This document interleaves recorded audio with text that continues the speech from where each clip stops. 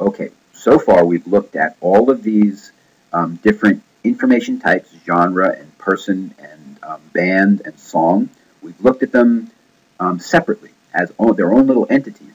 But as you can clearly see, these things are all mixed together. A genre has bands, and bands have recordings. And I didn't bother to do recordings in here, but bands have songs, and bands have relationships to other bands, etc., etc. So now let's look at that, and let's look at the bigger picture. We're going to zoom out, and instead of looking at the structure of each of these information types, we're going to look at the relationships between the information types. Oh, whoops. Sorry, I went the wrong way. There. Now, this diagram talks a lot about how these different information types interact with each other. So, for example, a song has a genre. That's this connection right here. A song has a genre, but we also saw that genres have subgenres. So there's a relationship between a genre and itself. A genre has subgenres. A song has a genre.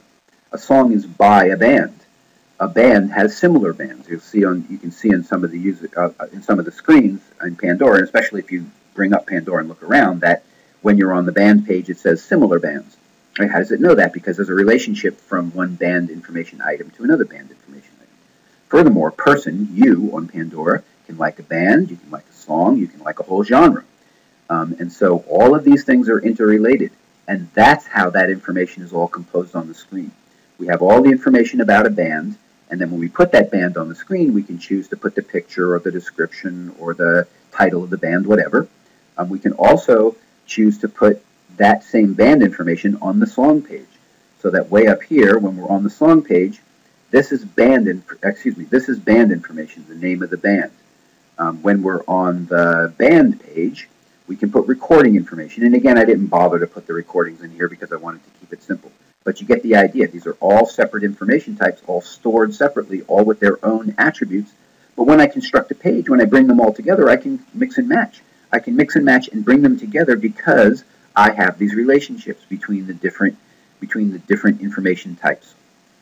Okay, so let me summarize this. What I tried to do here was give you an example, a simple example of decomposing a site, and this is a really simple example. Life gets way more complicated. If you were to try to do Facebook or something like that, you'd see that these diagrams would get out of control and they'd cover whole walls.